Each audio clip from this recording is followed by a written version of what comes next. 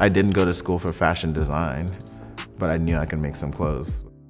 The idea that you can't or can wear something and you need to be this to do that, I think like a lot of that's disappearing.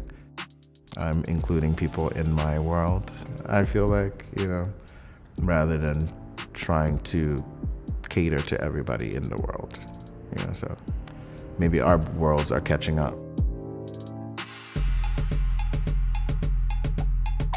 I created the bag security program so that people could be able to get the thing that they wanted.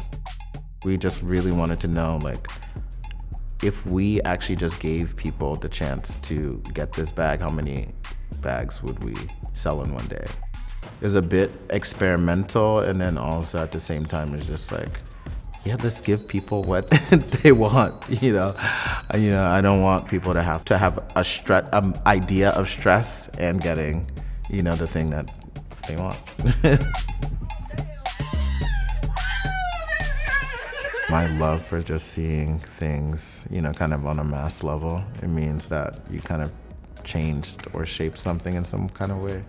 I think it's more special when it is accessible. It can still be it and everybody can have it. I think like a lot of things that are being praised are just like, you know, like my personality and the personality of the brand, you know. They're based on my actual beliefs. It's not like a business strategy.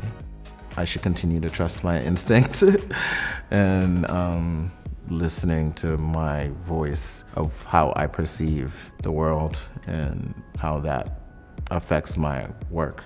The idea that I have a lot of freedom to be part of it in the way that I want to participate in it, I guess is the most exciting thing about the future.